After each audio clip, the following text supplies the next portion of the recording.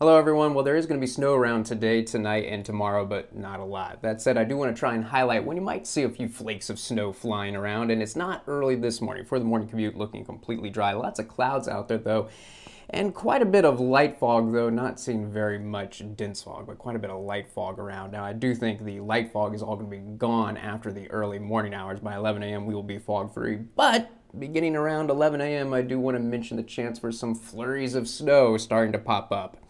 And I will say that the opportunity for seeing these flurries of snow looks like the late morning through the early afternoon of a very weak area of low pressure working over us. And it looks like there's a little bit more energy with this area of low pressure to the north than the south. So the best chance of seeing some flurries of snow late this morning through the early afternoon does look like the northern part of the area, places like Columbus, Fremont, Omaha, Council Bluffs. The farther south you live, the less likely it is that you're going to see any flurries.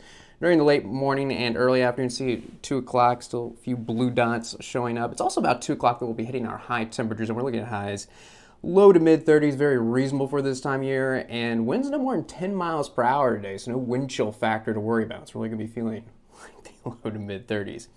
Now, for the homebound commute, 5 o'clock, notice the chance of flurries going away. Still quite a bit of cloud cover around, but I don't think there'll be any flakes of snow flying around at this point. However, the chance for isolated snow showers and flurries is coming back late tonight.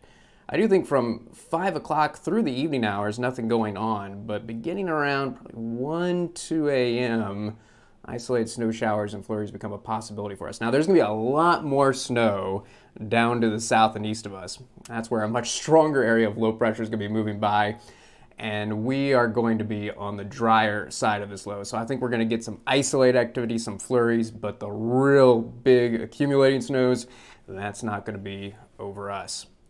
But the flurries coming back again late tonight, and guess what? Isolated snow showers and flurries will probably be around for a good chunk of tomorrow as well.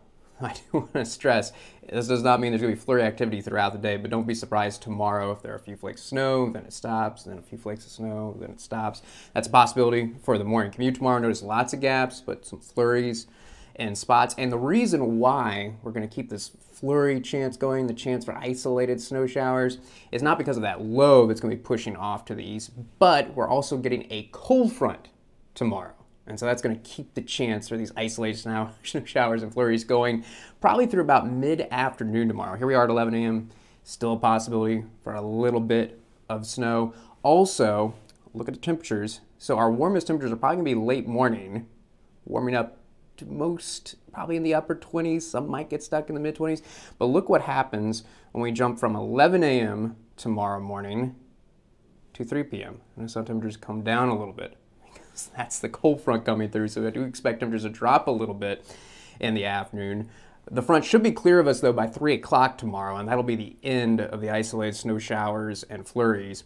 Behind the cold front, though, as our temperatures come down, it's also going to get windy. So unlike today, tomorrow we're looking at wind gusts around 30 miles per hour, so definitely a wind chill factor. It's going to feel about 10 degrees colder than what these temperatures are indicating. So yes, we're talking about feels like temperatures in the teens for lots of us. And if you're wondering between today, tonight, and tomorrow, how much snow are we going to see? Well, because it's all going to be flurries, isolated snow showers, most of us are just going to see a dusting, 1/10 of an inch.